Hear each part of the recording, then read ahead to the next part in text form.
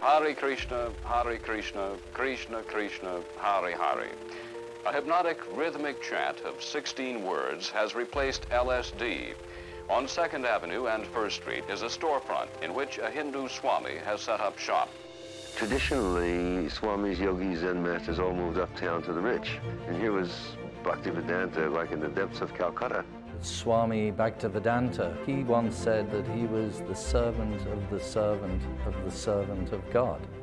Everyone is thinking, I'm American, I'm Indian, I'm European, I'm Australian. I'm not this body. I am spirit soul.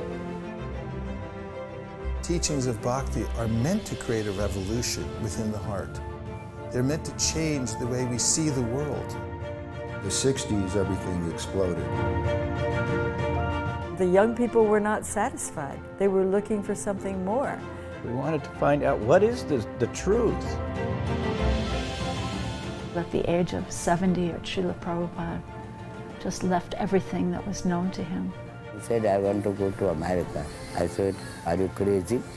Old man, you are going to die. He was fearless and he was bold. He did not give up his dream. He had this one spirit, one calling in his heart. If someone told you the story, you wouldn't believe it. So I went to America alone. All by himself, a trunk of books, 40 rupees. It was impossible, but Srila Prabhupada had faith. Prabhupada had a vision for the world from day one.